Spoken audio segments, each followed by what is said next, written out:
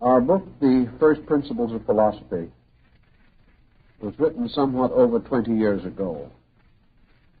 And it is inevitable that in the years of research that followed after the publication of the work, some points of interest should arise, and a discussion of this kind, of a kind of commentary or addenda to the original work, is probably useful and reasonably meaningful. Our first branch of philosophy is called metaphysics. And I think we have to realize that in ancient times, the term philosophy itself extended over a very large part of ancient learning, including many subjects that have since been divided into specialized fields. Essentially, the foundation of philosophy is the metaphysical part. Thus, in nearly all ancient systems, it is placed first as the primary or groundwork for the entire study of philosophy. The term metaphysics comes from the Greek and means, rather simply, beyond physics. Beyond, in this case, means further from the appearances or the material aspects of things. It means beyond the ordinary researches into the mysteries of nature and of formal studies and of the phenomenal universe which we inhabit. It may be said briefly that metaphysics deals with the hidden parts of physical procedure. It was known and recognized by the ancients that all visible things flowed from invisible sources. All nature was supported upon invisible foundations. Life itself, though infinitely manifest in its diversity, is concealed and unknowable in its origin. Metaphysics, therefore, covers the invisible origins of things which gradually move into a visible state. And it may also be said to be concerned with other things, not only invisible in origin, but remaining invisible, having no exact manifestation on the material plane of life. The first philosopher of distinction to devote a complete work to the study of metaphysics was Aristotle. And as we study his remarkable volume, which is named The Metaphysics, we realize perhaps more fully than in any other of his writings the extraordinary genius of the man. We come to know clearly that Aristotle did not deny the existence of a transphysical universe. He did not for a moment question the secret fountains from which all manifestations flow. He did, however, take the basic attitude that there is no interruption in what might be termed the grand pattern of physics. Metaphysics was therefore the better part of physics itself. It was not a separate study or a separate consideration, but merely the extension of physical knowledge toward the world of causes, where things are less obvious or evident, more difficult to measure and to estimate. Perhaps Lord Bacon summarized Aristotle's position rather well when he said that when physics properly understood, there will be no further need for metaphysics. In other words, these two terms cover the hemispheres of a single sphere.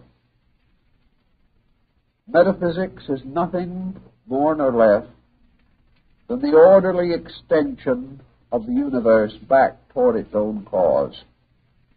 Man attempting to understand, attempting to rationalize those parts of the creative processes which do not directly come within the area of the sense perceptions.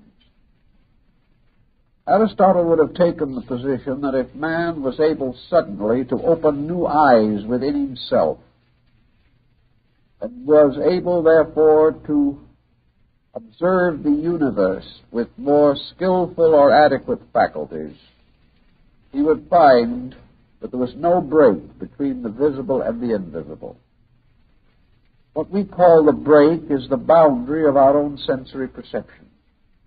It has nothing to do with the orderly structure of the universe itself. Also, there was nothing in the classical concept of metaphysics that can be compared with the popular usage of the term as we so often find it today. Today, metaphysics has become a synonym for a kind of liberal religious mysticism. This is not actually contrary to the meaning of the word, but it certainly does not fully explain it. Nor are the various religious sects which regard themselves as metaphysical devoted to the primary objects of this branch of philosophy. Metaphysics is not a faith any more than physics is a faith. Metaphysics is an area for research. But we are not able to use in this area the same instruments with which we carry on our exploration of the hemisphere of physics. We cannot use the equipment that is set up to measure things that are tangible, that have immediately recognized dimension, that can be captured in various experiments or made known to us by the cunningly contrived instruments and devices which we have gradually perfected. Therefore, we have only one essential way of exploring the area of metaphysics, and that is by the reasoning power of the mind. Now, the reasoning faculty is again something which we do not too greatly understand. Reason is not acceptance, nor is it belief, nor is it faith, nor can it be regarded as a form of superstition. As Plato points out to us, reason is an instrument. Reason is just as certainly a scientific instrument as the telescope or the microscope. But both of these instruments have to be skillfully prepared. And if the telescope is not made by one thoroughly versed in the production of such instruments, it will be faulty and probably of very little value. In the same way, reason, unless it is cultivated, unless its processes are sharpened by clarity of thinking, can do very little to help us to discover the reasonable. The end of reason is to discover that which is reasonable. We say reasonable because we cannot, within the proprieties of philosophy or science, say the discovery of that which is true. We have every reason to believe that if we can be completely reasonable, we will arrive at truth. But we are not sure that man is capable of perfect reason, any more than we are sure that he is capable of creating a perfect device or even an infallible instrument. Every instrument, device that we have ever created, we have improved down through time, even after we believed that we had reached a degree of perfection in which no further improvement was probable. It is the same with the reason. No matter how skillfully we train it, no matter how judiciously we use it, we realize that we are working with a living faculty or power, that this is an instrument subject to growth, subject to improvement in and of itself, and also that it belongs to a being continually evolving, continually increasing in insight and knowledge, and enlarging the areas of its skill. Thus, we can say with more or less conviction that that which is reasonable nearly always proves to be true, but this is not infallible. But then there is nothing in knowledge that is infallible. Reason permits us to explore areas where the faculties which we commonly employ cannot penetrate. But reason does not permit us to come into conflict with common sense, nor does it enable us to assume that any extension from the known and from the visible shall be in conflict with the known and the visible. We do not find such conflict in nature. We find that all things are suspended from their proper causes, that these causes are consistent with the effects which they produce, and the effects in turn bear witness to their causes. We learn, however, by the use of reason, that it is possible to estimate the nature of many causes by a consideration of the effects suspended from them. Thus we come to the point of the Aristotelian philosophy, the a posteriori concept, that from the study of effects we may come finally to participation in the nature of causes. This use of the reason to explore the area of metaphysics usually requires that we have a profound judgment, a skillful and adequate training, that we are fully equipped with what is known on the subjects which we investigate, and that therefore we do not regard metaphysical insight as in any sense of the word something that takes the place of knowledge, something that is better than the reasonable faculties. Rather, that it is the best way that we have of using the total power to know which we possess. Reason, therefore, becomes our all-sufficient guide. And by means of it, we come to certain conclusions. These conclusions have stood the test of ages. And while in various periods of history, that which is reasonable has been assailed and declared to be beyond demonstration, the world in the end always returns to the reasonable, preferring it even to the factual.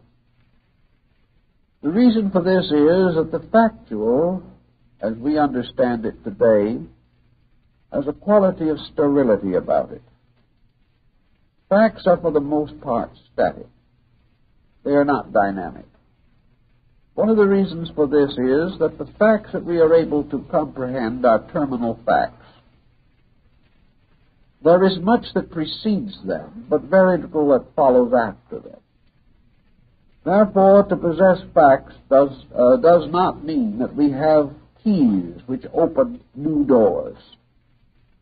We have only the power or the privilege or the ability to contemplate these things which we have observed, and from this contemplation come finally to the same conclusions that we originally held. Thus, facts are not exceptionally stimulating, and very few facts have great solutional value. These facts become the obvious thing, and around the structure of the obvious we build an almost total indifference. Facts, therefore, have a tendency to blunt our interests. They cause us to substitute the obvious for the reasonable. They disincline us to effort, investigation, and the arduous pursuit of knowledge. Possessing what we call facts, we feel that we have the better part of knowing, and therefore falsely assume that our knowledge is complete. The difference between facts, therefore, and things reasonable must always be that we are seeking not merely for that which is evident, but for those causes which explain the evidence. Reason, therefore, is forever seeking the reason for things, the reason for conditions, the reason for circumstances. And the training the reason becomes dynamic because it causes us to be attentive to the conditions or circumstances which are prior to the obvious. We may therefore say that history will tell us that in 1492, Columbus, shall we say, contacted the Western Hemisphere. This fact, however, is of small, vital knowledge. It can be memorized and forgotten. But behind this fact itself is the tremendously dramatic story of the circumstances which led to the voyages of Columbus. These voyages were in effect the cause of which lay deeply hidden in the complications of European statescraft, in the opinions and attitudes of men, in the prejudices and intolerances of the time, in ancient traditions, and in old records that we scarcely ever bother to examine. Thus, facts are like icebergs, the greater part of the important value being submerged, and metaphysics must deal with the study of these submerged or invisible factors, without which visible things have little or no essential meaning. It is obvious, therefore, that to work into the research of a metaphysical nature, we have to become explorers of a difficult and sometimes dangerous country. We have to leave behind many familiar things, but always trusting upon principles. We must advance our studies systematically, thoughtfully, reasonably, cautiously, and yet at the same time with no arbitrary restrictions imposed by prejudice or intemperance or intolerance of attitude. Thus, metaphysics is really that part of learning which man some way most favors, because it is his only way of trying to explain himself, trying to find out where he came from, the reason for his own existence. the true nature of the universe in which he lives, the laws which govern creation itself, the energies which abide in space. All of these imponderable values cannot be reached by the common processes of knowledge. They belong, therefore, to the sphere of metaphysics. And with this realization, we see how rich this sphere is, how meaningful it can be, but how carefully we must consider it, always observing that it is a lawful area, not a region of mysteries or enchantments, not a fantastic dwelling place of monsters, nor a world of fairy tales and nightmares. This invisible world is actually the greater part of existence. For if man could estimate the terms of what he knows in terms of that which is to be known, he would realize how very little he has accomplished. Man is still living in a very small area of light in an infinite region of uncertainties. Metaphysics begins usually with what is commonly known as ontology. An ontology is that general branch of learning which deals with the effort to discover the nature of being. It seeks the answer to the question, who am I? It also seeks to go beyond this point and to discover, if possible, that being, substance, essence, or nature, which is at the root of existence, and which must be assumed to exist. Now, this comes to one of the first points of possible conflict between science and philosophy. Philosophy, particularly metaphysics, insists that it is the only reasonable solution to the mystery of existence is that this mystery is suspended from being, from a fact of some kind. This fact is unknown and invisible.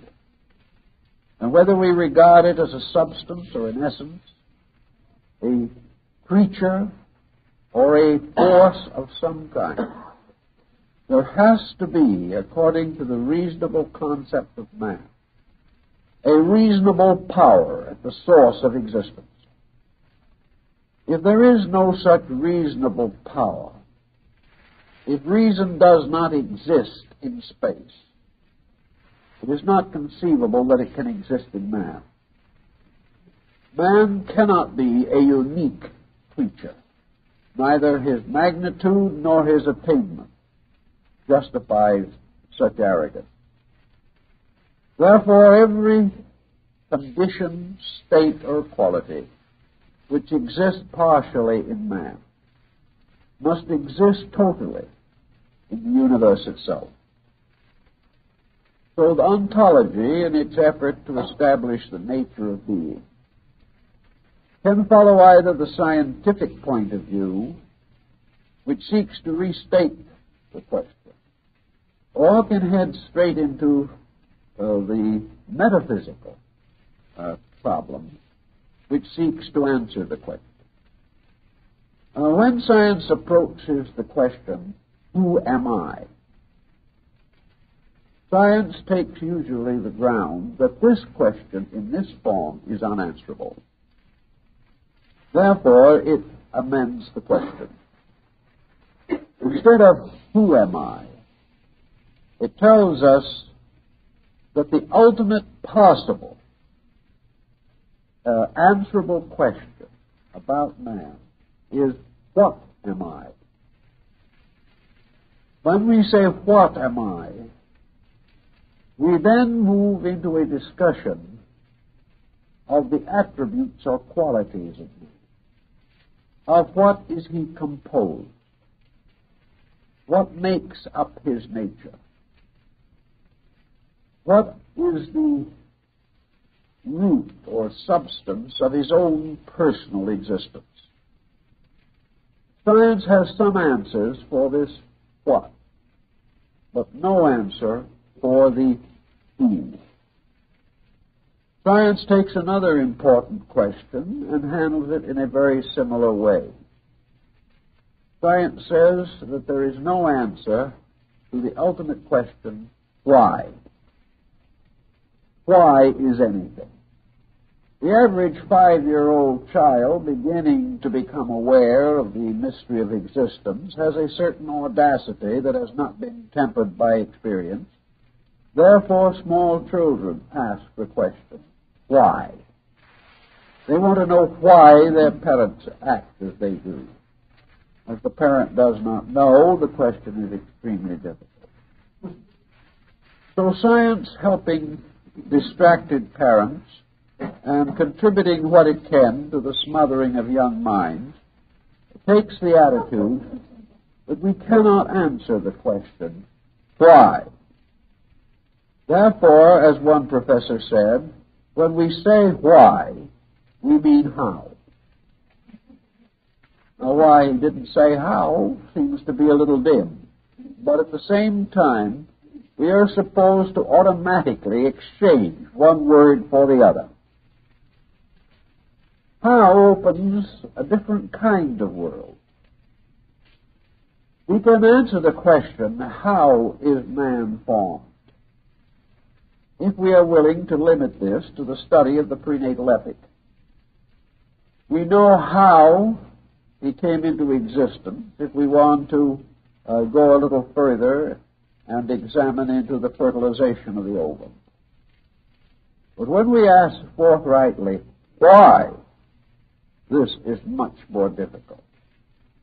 How we got here, up to a point, is understandable. Why we are here in the first place is unknowable. Now, science does not like to deal with unknowables. They are always embarrassing wherever they occur. Therefore, in order to retain a certain complacency, it has narrowed the area. It has built a wall between physics and metaphysics and forbade anyone to look over the wall. If you look over the wall, you are a sickly mystic. If you dare to go beyond the circumference which has been established by formal techniques, you are then held to have lost your scientific orientation and to be wandering about in a sea of conflicting absurdities. This, however, does not entirely discourage philosophy, although I think we can say that it has discouraged most 20th century philosophers. They say old Professor Jowett of Oxford was the last man who was not discouraged by this particular situation. With him, universal knowledge is said to have perished. But the fact remains that man has been endowed with the power to ask the unpleasant questions. He has been given, even in his childhood, the courage to ask the basic why. He has also been given the faculties which will not rest until he is able to penetrate the obvious and come to some deeper insight into the substance of his own nature. Reason will attack head-on problems that science has not the courage to assail. Science, therefore, assumes that reasonable procedures have no foundation in scientific procedure. Aristotle denies this when he affirms that the reason is a scientific instrument, the most complete and perfect of all instruments. For without it, every other instrument either fails or could never have been devised. Yet if we take all other instruments away, reason itself remains and can reconstruct anything that has ever existed and fashion anything that is yet necessary. For it is not well to sell reason short. It is better to try to understand that reason naturally deals with either physical or moral abstractions and must bring them into order and must create the codes and concepts which govern all specialized knowledge. Dealing from the ontological point of view, therefore, metaphysics deals first with the nature of being. Can being be defined? The answer is, can man be defined? If anything which exists can be defined, then being, which is existence, can be defined. What we cannot accomplish is a blanket definition. We cannot create a definition that exhausts the potential of being, but we can establish certain basic concepts. First of all, a thing to exist must be. If anything exists, the principle of being exists. There can be no escaping this rather obvious but neglected truism. Being is therefore an establishment in time, place, or space. Being is something which has of itself an endurance. Reason has never been able to accomplish a thoughtful apperception of a condition or time in which being did not exist. Nor can we rationally comprehend any time in which being ceases to exist. Being, by its very nature, can have no beginning, nor can it have an end. If it had a beginning, we are utterly defeated, for the reason that if there is a beginning to that which is primordial, eternal, and unchanging, if this had a beginning, it could never have existed, because there is nothing from which being itself could descend. If being, therefore, is not eternal, it could not be, for there is nothing from which it could be generated. If it was generated from itself, we are in the same dilemma, for then being could only be generated from being.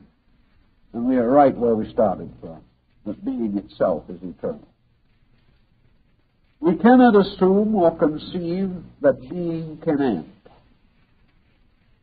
for that which ends must have had a beginning.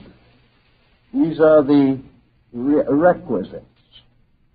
We used to refer in theological studies to what has been called the theological one-ended stick, but we do not hold it in great regard. This one-ended stick is something that starts as a beginning and then goes on forever and ever. This is the one-ended stick, and there is no such a thing. But consequently, when we say that being comes into existence, or we try to assume that the uncreate, the continuing unchangingness, if we assume that this comes into so-called existence, We must then affirm that existence is only one of the aspects of being, and that being apparently is created simply because it changes its appearances but not its substances. If something emanating from being, which we have not previously known or seen, comes into the area of our physical comprehension, we say this thing was created, or that it has come in some way out of the everywhere into the here and is with us. But this cannot be assumed to mean that this thing which we first comprehend at a certain state of its own existence began where the comprehension began, or had no existence prior to the time in which we could comprehend it. Thus, ontology is confronted with a very severe choice. Being is either forever or for never. Now, if we assume that being is for never, that there is no such thing as being, we take a very absurd position because we wipe out ourselves along with everything else. And as one observer in the philosophical world once said rather pathetically, that if we could actually eliminate ourselves, we could explain everything. But this does not seem to be very convenient either. Consequently, we finally come to the conclusion that man as a creature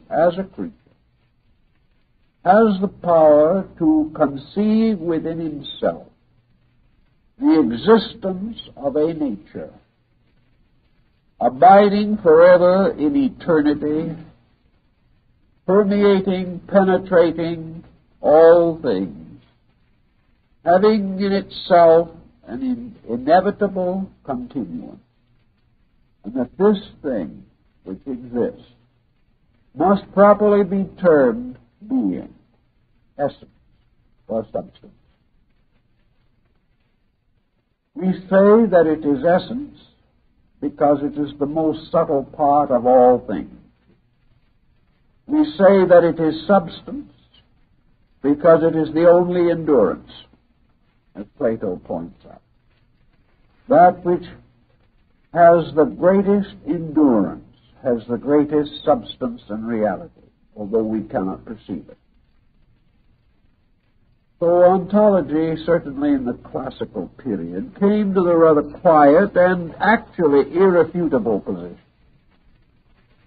that the universe, cosmos, the vast galaxies of stars, the vast expanse of the Milky Way, and others extending to infinity beyond our comprehension, choir after choir of angelic forces, all of these exist within and of being. They are. Therefore, being is. Being is. Therefore, they are.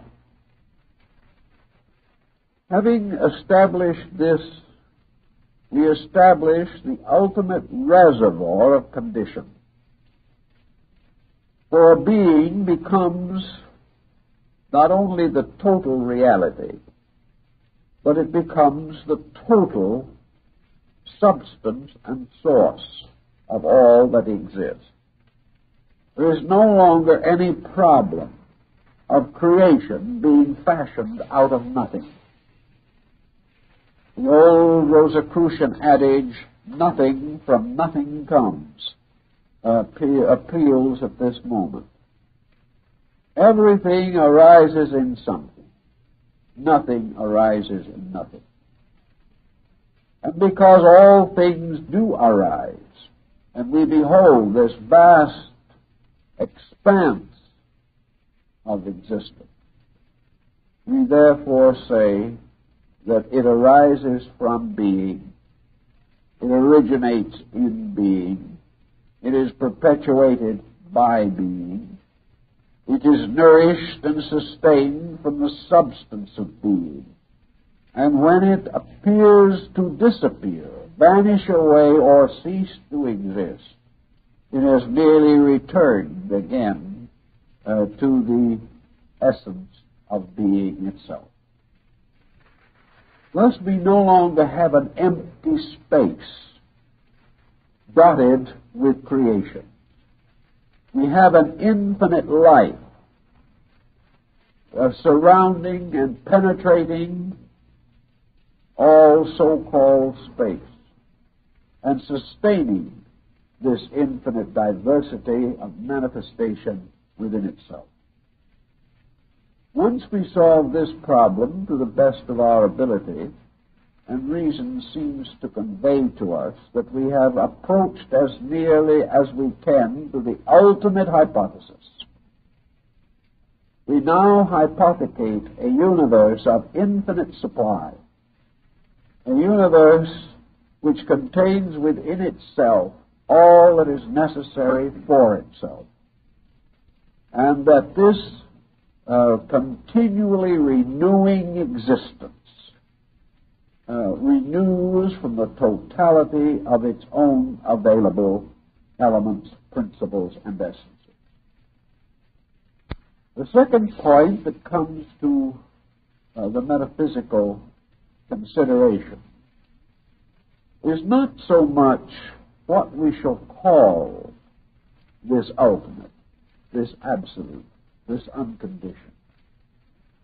But we must now move this unconditioned from its own eternal subsistence to what we might call a state of activity. In other words, how does the infinite, for any reason whatsoever, curtail its own infiniteness? Because it becomes obvious that universals give rise in themselves to particulars. By what peculiar power does this universal variously restrict itself, condition itself, partition itself, and cause to arise from its own totality the phenomenon of parts? The ancients held this to be perhaps one of the deepest of all mysteries. And there have been several efforts to explain it. Perhaps Aristotle's explanation was as good as any other. He probably derived it at least in part from the older fragments of the Pythagorean lore. Aristotle takes the ground that being, because it is totality, contains inevitably within itself what might be termed an archetypal nature. Plato's doctrine of archetypes appears here. Being, though infinite, is still in a mysterious way a being. Being, because it is total, is the only creature, creation, power, or substance that has total knowledge. Not knowledge of a mental nature, not knowledge as we know it, not thought or mind as we understand these things, but a total existence in which none of these attributes is deficient. Being is therefore the ultimate of mind. It is the ultimate of substance. It is the ultimate of essence. It is the ultimate of process. And it is conceivable, at least Aristotle so held the conception, perhaps following Plato's definition of the divine animal. Plato and Aristotle are in rather close agreement, therefore, that this being, this essence, is not apart from law, but possesses or holds within itself not only substances but processes. The ultimate processes of all things are therefore an infinite pattern residing forever in the infinite itself. This infinite pattern arises not from mind, but mind from the pattern. This is why the Egyptians and some of the Oriental peoples point out clearly that it is the thought that produces the thinker, and not the thinker who produces the thought. What we call the thinker is a process in the unfoldment of the process of the thought itself. So the concept, simply stated, is this: that all of the conditions that arise in being are inevitable, because being itself is inevitable and contains all inevitabilities. Our comparatively patient and not particularly well recognized Tibetan brothers, not too numerous, far from our ken of knowledge and science and all these things, have stated it very simply, but perhaps as wisely as any other group that ever existed. Namely, that there is a periodicity in the archetype of existence. Through existence moves vast motions that are essentially part of its own nature. As the body of man carries within it the circulation of the blood, as the vast pageantries of the universe result in the mutations of seasons, as the tides are variously controlled, as all things have an ebbing and flowing of themselves, whether it be the ebbing and flowing of waking and sleeping, or of life or death, or of growth or decay, or of coming forth and declining or retiring from manifestation. These principles, reason tells us, have their final abidance in being itself. Therefore, being is capable of causing to arise in itself, or perhaps in the Hindu thought more accurately, is unable to prevent the rise within itself of the great cycles of periodicity. Consequently, being is of its nature infinitely and totally fruitful, and is constantly bearing fruit. This fruit being the harvest of the worlds, as the old wisdom of the Hebrew elders has pointed out to us. So to explain creation, we simply realize that creation is an eternal process,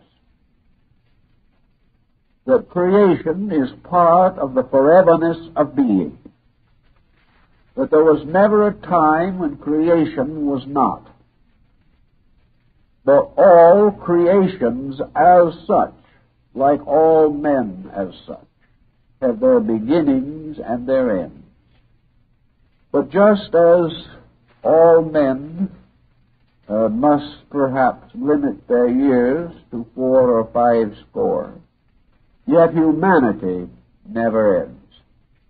This is because of the infinite creativity of life, constantly replacing that which vanishes away, and therefore constantly continuing, although the particular instruments of continuance may change. So to eternity of being as such, we add the eternity of process as such. We add to this concept, then, that creativity is forever, that never the time it was not, and there is never a time when it shall cease. Yet everything moving within this vast process, except being itself, has a continuance only in time, having a beginning and an end. And this beginning is in being, and the end is in being. But being itself continues to manifest from itself infinite life forever. This brings then to the minds of the ancients who devised these problems the next important consideration. And that is the nature of God. Shall we assume that God is identical with being? We have here two distinct points of view. Here we have the emergence of other phases or factors in the potential totality of the essence of being. Being is of a manifold nature, yet of all of the things which it contains within itself, the forces, powers, principles, and energies resident in it, there is one most mysterious, primordial, as difficult to define as being itself, and as some have held, co-eternal with being, or at least, if not co-eternal, the first and inevitable production of being. And to this the ancients applied the term consciousness. Now, consciousness really means awareness. We are not assured that in its own essence and substance being is aware. But we do know that it produces from itself infinite awareness. And that this infinite awareness always finally turns toward the conscious experience of the nature of the infinite itself. This awareness, therefore, in man is the awareness of himself. He may be aware of this, but he cannot examine the object of his awareness. In the universe, consciousness is the eternal awareness of the nature and existence of being. But this awareness may or may not be capable of understanding itself. But consciousness becomes, so to say, the symbol of the objectivity of being. The first manifestation of being is infinite consciousness. And infinite consciousness carries within it its own substance or nature, with which it is also co-identical. For infinite consciousness is therefore one with infinite life. Life consciousness being terms for the aspects of one thing. Consciousness in itself is life. Consciousness in its manifestation is awareness, or the power of life to bestow upon creatures the sense of self-existence. So the ancients came to the conclusion that if we would properly and definitely define a deity, we must assume that God is primordial consciousness. It is the primordial self-knower arising from the eternally unknown. The self-knower, however, cannot, as far as we can comprehend at least, be actually capable of knowing its own source.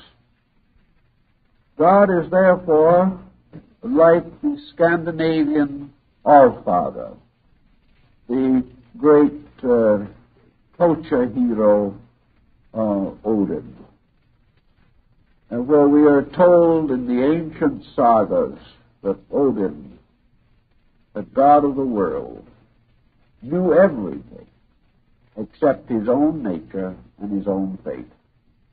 This he could not know. These things were beyond him. But deity represents the island of consciousness arising in the great ocean of being. This island of consciousness comes forth according to the infinite law that being is forever flowing into manifestation through a focal area set up, which is called consciousness. And the primary end of consciousness is that it shall expound, define, restrict, limit, and reveal that which is the law of being itself. Therefore, consciousness becomes the basis of the power to interpret the processes arising from being. This is the way the ancients sought to explain this. And this covers that phase of our subject which is essentially referred to as ontology. Anyone can argue these points to the end of time. It is perfectly possible for the most ignorant person to deny that which he can neither define nor comprehend.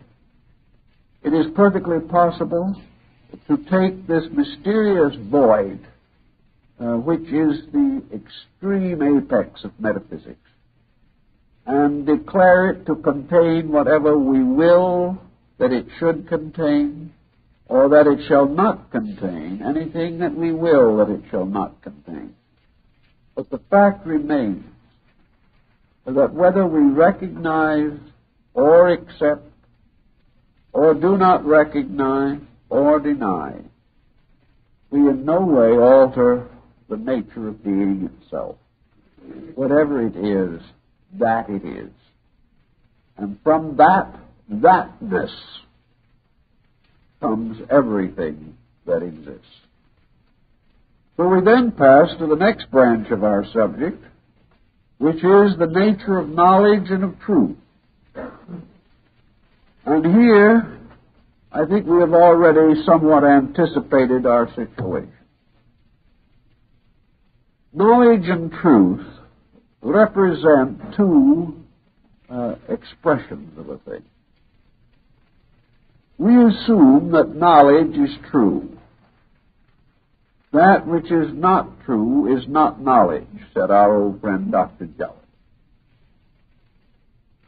And we also assume that the end of knowledge is that we shall know that which is true.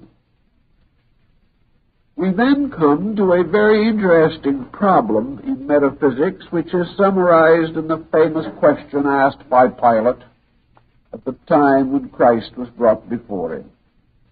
He looked at the Nazarene and he asked the question, "What is truth?" And the Nazarene was silent. Truth, therefore, is the ultimate abstraction of all knowledge, to the point that knowledge itself is united with being. Therefore, truth is ultimately the perfect and complete knowledge of being. Not only its substance, but its processes. Under such absolute terms, the truth is the thing in its absolute nature. Truth is that which is, regardless of seeming or appearing. Truth is therefore that which can penetrate all seemingness, or things as they appear to be, to the discovery of absolute reality as it actually is. The truth of a thing is therefore the total fact of the thing, its nature, its essence, its substance, its purpose, its origin, and its destiny. Under such condition, truth is not overly abundant. But what we commonly refer to as the truth is merely the fact of a thing on the level of physics, not on the level of metaphysics. Yet a fact bears witness in a strange, shadowy way to a truth. And that which is a fact in matter must be a truth in energy. So we have this nature of truth itself, and how man may or should regard himself as capable of participating in truth. The answer lies that at the abstraction of metaphysics, at the ultimate of essence itself, or being, we have that which is. Between that and the present state of man with his imperfect faculties is the universe of things as they seem to be. Wisdom dictates that man must gradually penetrate seemingness, must gradually outgrow delusion by appearance, must ultimately overcome any prejudice, conceit, or deceit within his own nature by which his judgment or his reason may be impaired. And it is then assumed that to the degree that man is absolutely reasonable, he comes closer to that which is absolutely true. He will not reach it because he cannot be absolutely reasonable. But he can improve his present lot considerably by even a modicum of hard mental exercise. He can know much more that is true than he now knows. And he can also rescue himself from addiction to that which is not true, which he has not yet learned to recognize as not true. So we have in our second problem this effort to define truth. If being exists, truth exists, because truth and being must be regarded finally as qualities exceedingly similar, if not identical. If there is a being, this being can be known, and that knowing is truth. But at any given time or at any given condition, the creatures evolving within the substance of being and possessing incomplete and imperfect faculties may not be able to experience the actual fact of truth itself. So we are truth seekers, or we are wisdom lovers, which is the friendliness toward wisdom, which is the meaning of the term philosophy or philosophia. Friendship for truth. But we cannot claim that we possess it. But if being exists, we cannot deny that truth exists. Therefore, we must gradually, as we can, overcome the interval or reduce the interval between our own comprehension and the essential reality that can conceivably be comprehended. This takes us to that phase of the problem which we say the nature of knowledge. The nature of knowledge is the nature of the attained. And what an individual knows may be considered as the substance of his attainment. Knowledge is relative. Truth is finally infinite or absolute. Consequently, it is not possible for us really to refer to relative truth, although we do it. What we really mean probably is that we are dealing with relative degrees of knowledge, for the truth itself cannot change. That part of truth which we comprehend we call knowledge. Therefore, a knowing person is a person who knows something about truth, but does not know truth per se. A person of knowledge is a person who has become familiar or expert in some area, which is itself an area of truth. Actually, philosophy does not recognize any essential difference between sacred and profane knowledge. The individual who learns the Latin language is learning something, which in one way or another is an attainment in knowledge toward truth. Something is conferred here, more than the mere ability to speak a language. All mastery of things unknown or unmastered may be considered advancement toward universal knowledge. For knowledge is that part which we do know. And upon knowledge we have built the civilization and universe as we comprehend it today. It is knowledge that has given us our arts and sciences, our industries, our crafts, and our trades.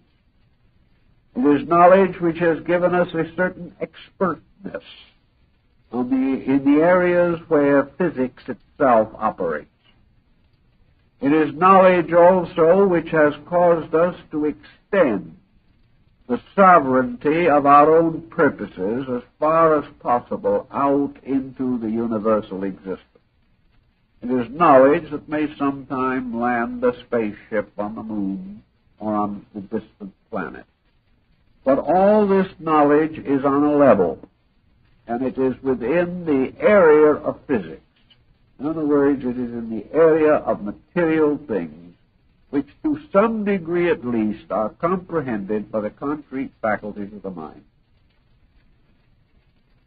We are extending our search out further and further along these rays that seem to emanate from absolute truth itself. Each of these is a pathway.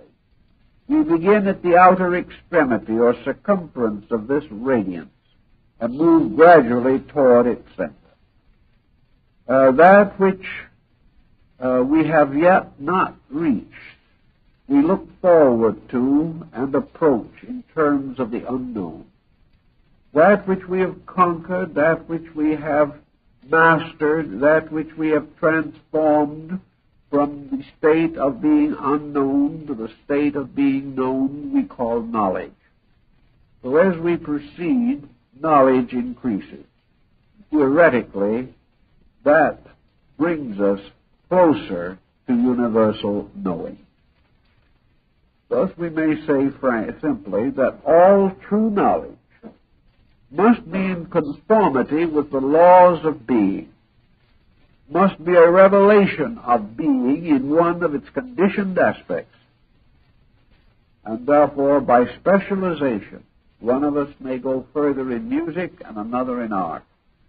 But all of these accomplishments are possible because of being, and being is released or revealed in some way through all of the conditioned accomplishments which are possible in nature or for man.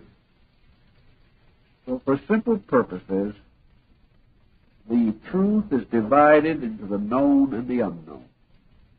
The known is knowledge. The unknown is the vast area yet to be conquered by the material powers of man to a certain point, and beyond that, by the rational, reasonable, intuitive, or inspirational powers of man. Now this carries us naturally to the next point. What is energy? To the classical thinker, energy is simply a conditioned kind of life. Life within itself is like a great ocean. Life in itself has its currents and its tides and its seasons. But in its own nature, it is in eternal suspension.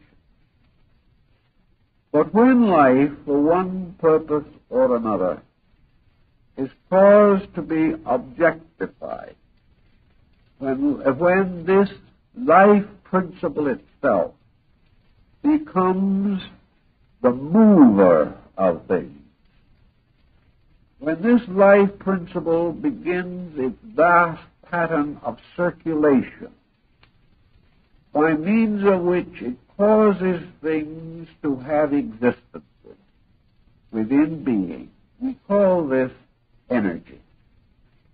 Energy is the power within the thing by which it lives. And the particular problem of energy is therefore the aliveness of a thing and the expansion of that thing from within itself by processes of growth, by which we also imply processes of evolution and ultimately processes of generation, or the transmission of life from one generation to the next. Energy, therefore, is that by which we are internally vitalized. Now, if in the course of this energizing, the individual is caused or moved to an action, this action becomes an aggressive expression of energy. And where energy is turned from the self to that which is not the self, as in the conquest of environment, or as a means of preserving or perpetuating its physical existence in a universe of conflicting energy. When this occurs, when energy moves the thing rather than moving within the thing, we term energy force. Force, therefore, is a conditioned energy. Force is energy which is being revealed or released by an aggressive motion or an aggressive procedure. Energy is moved into a forceful relationship with things. It is released by an action of the will. And the will, therefore, may be best explained, perhaps, much as Schopenhauer explained it along Buddhist lines, when he points out that the will is the director of the use of energy, that the will itself is floated upon energy, and that in the accomplishment of its own purpose, will transforms energy into force. And that by which men live becomes transformed into that by which men do, or create, or fashion, or modify their own existence in relationship to other things. So the problem of life moving into the form of energy sets up the metaphysical universe. Energy moving into the state of force sets up the physical universe. Therefore, over the physical universe, the Greeks placed the demiurgus, the deity Zeus, whose symbol was the thunderbolt, and who represents the principle of force used to bring forth an orderly condition, which is the empire of the gods. Force, therefore, is the prince of the material world against which Jesus turned. Force is that phase of man's energy expansion, by means of which he sets up his own kingdom in the abyss. Or, if we wish to be less thoughtful of that point and go into the Gnostic concept, it is force personified by a mental agent or ensouled by a mental agent that brings forth material creation. Therefore, the mind of the Demiurgus, or the mind of the world god, by the use of the thunderbolts, which represent force, takes the primordial essence of the 12 titans, the universal field of energy, and transforms this energy into force, and by force creates and then governs an area set aside for the manifestation of a world, a solar system, or a cosmos. Man, in turn, in miniature, reproduces this procedure. Thus we say that man may be a spiritually living creature, a mentally energized creature, and a physical creature operating and existing by virtue of force. Because it takes force to move the blood through the arterial system. It takes force to move the hand. It takes force to play the piano. It takes force to drive a nail. These things represent the activities of body. But this force is possible because the mind and the subtler inner life is energized and vitalized. And all this is also possible only because man is a living creature, and that life itself, in its manifestation, breaks up into energy and force and forms another creative triad on a lower level of manifestation from the divine triad. The next point that we wish to make here is of the nature of divine and human relations. We can't take up the whole study of the 7 points of metaphysics, so we limited them to 4 in our announcement for the evening's work. Now we have a very interesting problem. You have a farmer who goes out and sows a field.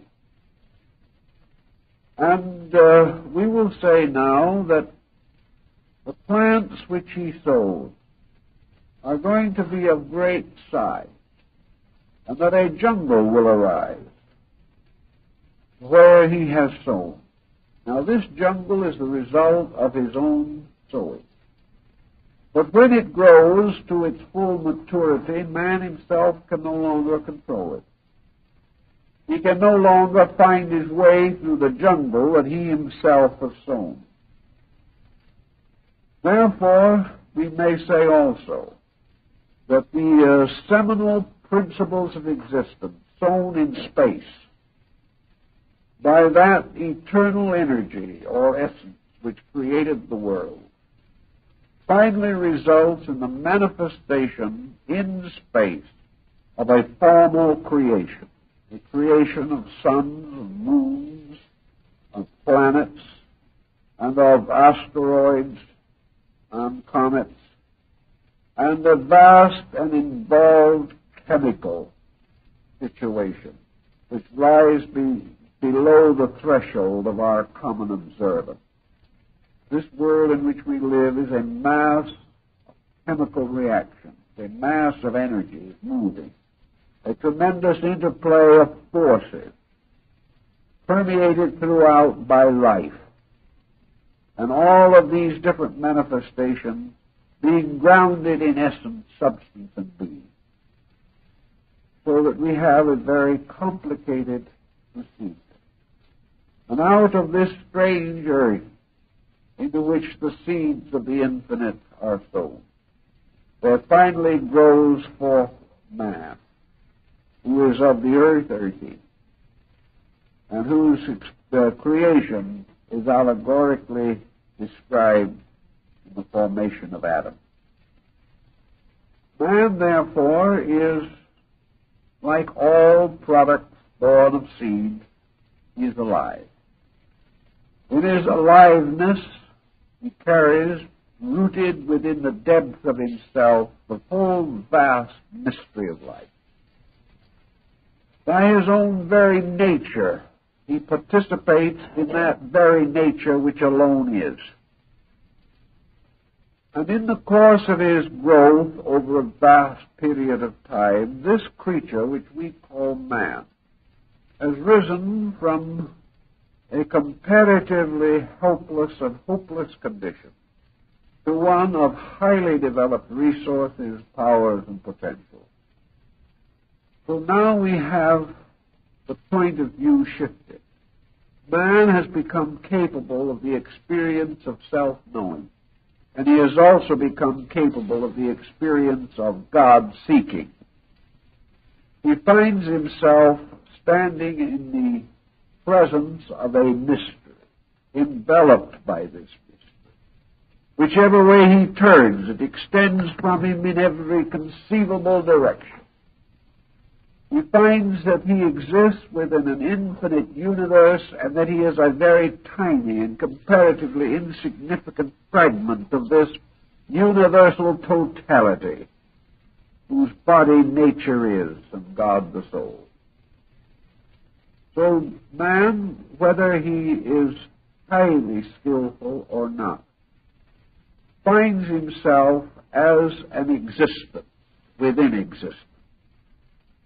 He finds, however, that his existence is restricted largely to the area of his own body, that he cannot escape from this body except by death, that he cannot be more than he is at any time, but that he does possess physically, morally, mentally, emotionally, and spiritually the power to grow. Confronted with this concept, the Gnostics, and to a measure the Neoplatonists, developed what is called the system of aeonology. That is, they devised the idea of a twofold process taking place constantly in nature.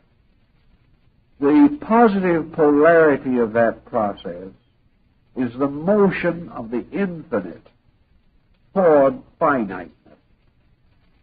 That forever heaven is moving toward the earth. That forever life is becoming embodied. That all spiritual things, like the angels described in the book of Enoch, are coming down upon the mountains of the earth. That the gods are moving downward.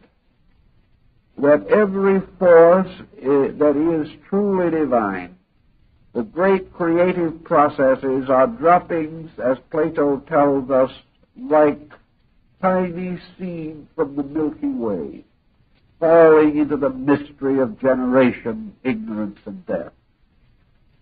These being merely terms for the obscuration of the essential consciousness of these lives.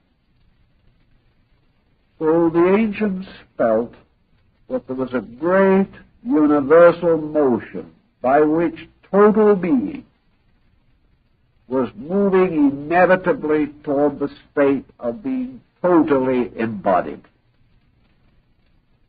At the same time that this is occurring, these seeds that were planted somewhere in the dark earth of primordial growth and development have been growing upward like plants from the surface of the earth. Therefore, man is a kind of plant growing upward. Man is rooted in the earth, and he is seeking to ascend to the sky. Eternity is rooted in the sky, and is suspended, as Plotinus tells us, like an inverted tree or flower, with its effulgent blossoms revealed through the nature and appearance of the stars. So we have two contrary forces in operation. man in a process of perpetual evolution, existing within a universe in which being is in a process of eternal involution. This combination means that being is continually permeating or radiating like the sun. And man is continually seeking to ascend and be reunited through growth with the luminous source of himself. Thus man is ascending a ladder of 7 rungs, and eternity itself is descending to a world of 7 degrees, qualities, spheres, or parts. In the Gnosis, these were represented by emanationism, in which eternity is forever emanating the qualified or conditioned aspects of itself, and man is forever emanating the over parts of his own nature, which are his intuitional and inspirational elements or characteristics. Somewhere these two meet, and it is the meeting of these two values by means of which heaven and earth are united. It is in this way that the two opposites are reconciled, and as the alchemist said, we produce the mystery of the fire that is fed by water, and the water that is not extinguished for the fire. So we have this common meeting. Man has body, mind, and spirit. The infinite must likewise have spirit, mind, and body. The body of man belongs to the body of the infinite. The mind of man is part of the mind of the infinite. The spirit of man is derived from the eternal essence of infinite spirit. Man has been so constituted that he can reach a degree of insight in which he can bridge this mysterious interval between the creating power and the created creature. So according to the old beliefs and the ancient tradition, there comes a time in which man becomes capable of regaining a point of equilibrium between creator and creation. And this interval between creator and creation is the abode of creature. And man is a creature. The word man is from the ancient Hindu manas, the thinker. Manu, the lawgiver. So in the emanation theory, man ascending gradually approaches a condition of comprehension.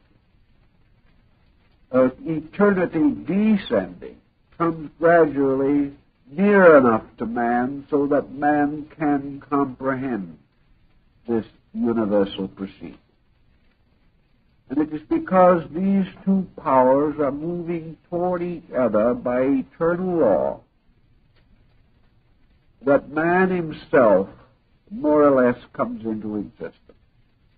Because man represents the creature which contains both the creator and the creation. As Paracelsus said, man is bound to the elements by his body, to the planet by his soul, to the stars by his spirit. So the spirit in man links him to the eternal. The body of man binds him to the temporal. And between these two, the soul of man, his mental and emotional coordination, acts as the bridge, so that the individual is capable of making the transition from the state of not knowing to the state of knowing. Because of all creatures which we are capable of knowing or comprehending ourselves, Man is the only one in which there is a Homer's golden chain which locks the rock of earth and binds it to the pinnacle of Olympus. Man, therefore, has the chain of bodies, the chain of vehicles, without a break. And man is the lowest creation in which this is true. Therefore, man alone has a perfect ladder on which he can ascend from the material to the mystical, from the mystical to the rational, from the rational to the divine. This constitutes his road or his path. And it was held in ancient metaphysics that it's because of this chain of vehicles alone that man is capable of understanding metaphysics. If he did not possess the internal instruments of knowing, he could not even wonder about the reason for himself. But because he possesses these, Plato points out that it is a shame indeed, a great pity under the sun, that possessing this power to know God, man should be willing to live in ignorance and die in ignorance. That having values, powers, and potentials by which he is lifted above all other creatures and has the means to attain union with the radiance of the infinite, that he is willing to remain a mole, clinging to the earth, burrowing within the earth, assuming his blindness to be his proper state, and denying expression continuously to these urges and impulses within himself which would rebel against his own impotence and would impel him to seek his proper destiny, as described in the mysterious Gnostic hymn of the Robe of Glory. So that we have, in this situation, another point which metaphysics brings out, and that is the strange, incredible, unsolvable restlessness in man. The human being is never at peace, never at rest, and never able to escape from the impulses and the pressures that tear him and in one way or another disturb him. The reason for this restlessness is that man's impulses, his life fact, his realities, and his energies, all belong to the infinite. Man's natural instinct is like that of the bird, to be free. He wants to rise into the higher air. He wants to spread the wings that have been concealed within the body of clay. He wants to go home. He wants to be part of the great citizenry of space by which he is wonderfully equipped and for which he is destined. Yet in the presence of this tremendous desire to grow, he finds, as Goethe says, that there is a self within him which in the earth aspires. There is something in him that binds him also to the trivial, holds him locked within the narrow confines of his earthly cage, and causes him to count as most blessed those situations which most affect him illy and contribute to his misery. But man cannot rest because he belongs to the light.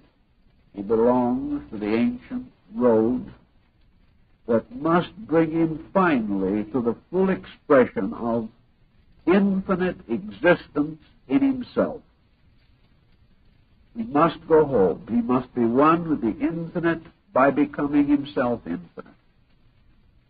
Thus he cannot endure with complete complacency that which frustrates the complete purpose for his own existence. Thus he is ill at ease. He cannot accept the condition in which he finds himself. He is too big for the world he has accepted and too weak to learn how to escape it. He cannot be satisfied with what he is, but he hasn't the courage to be more. Thus the disciplines of philosophy, the great schools set up in antiquity for the cultivation of human conduct, were intended to instruct man in his eternal destiny, strengthen him in his resolution to claim his proper birthright, and to provide him with the various instruments through the use of which he can achieve that end for which he was destined.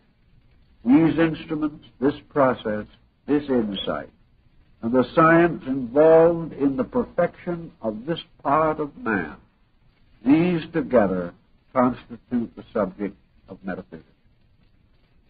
Thank you very much.